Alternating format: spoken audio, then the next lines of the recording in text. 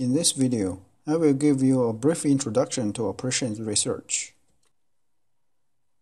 Operations research, or OR, is a core course in many industrial and systems engineering programs in higher education.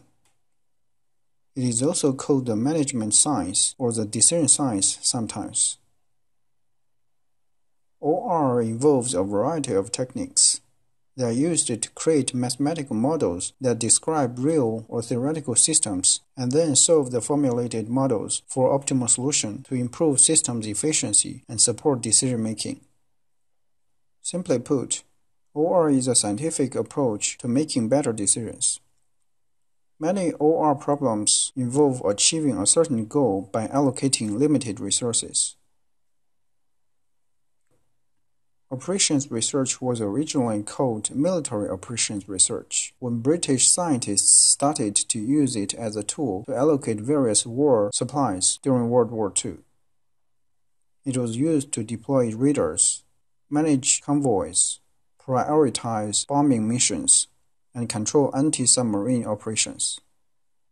With more and more civilian applications, the word military was dropped, and it is now just operations research.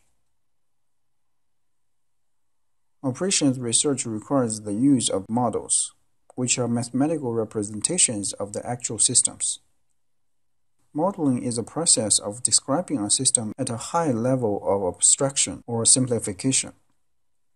It ignores the irrelevant details and only represents the relevant details. George Box, a statistician and previously a professor of University of Wisconsin Medicine, coined this famous aphorism: "All models are wrong, but some are useful." Think about it. Suppose this is the real world.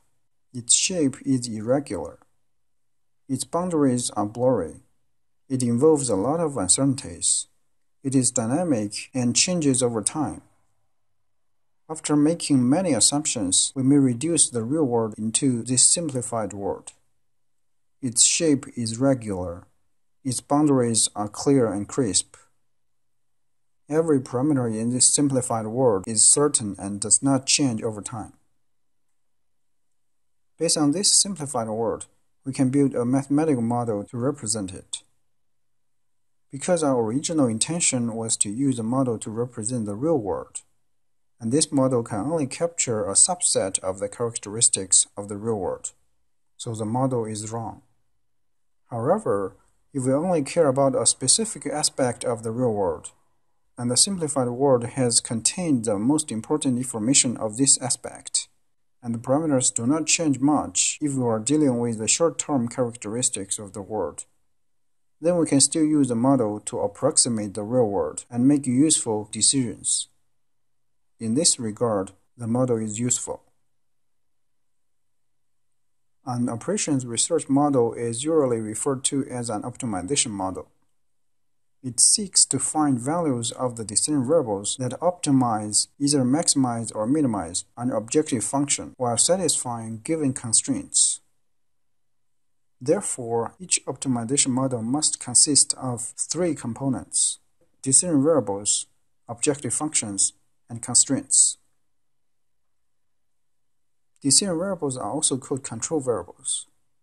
They are variables that influence the performance of the system.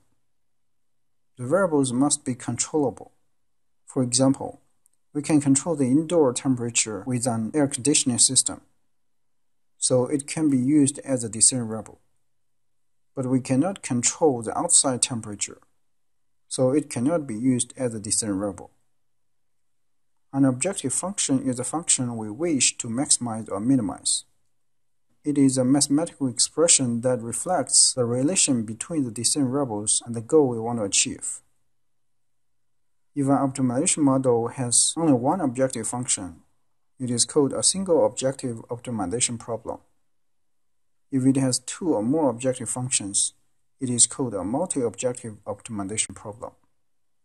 Constraints are a series of restrictions that we impose on the decision variables. I will show you many examples of these three components later in this course.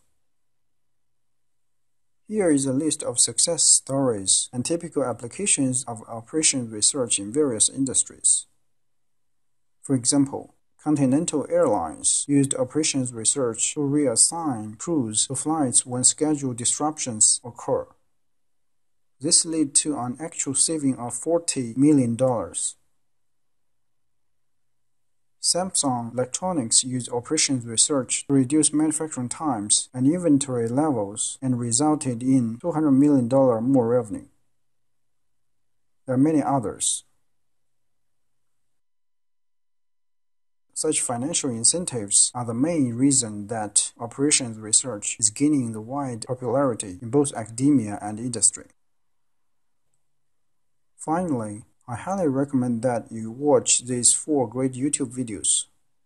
They talk about the operations research analyst career and how to apply operations research in different areas with real case studies.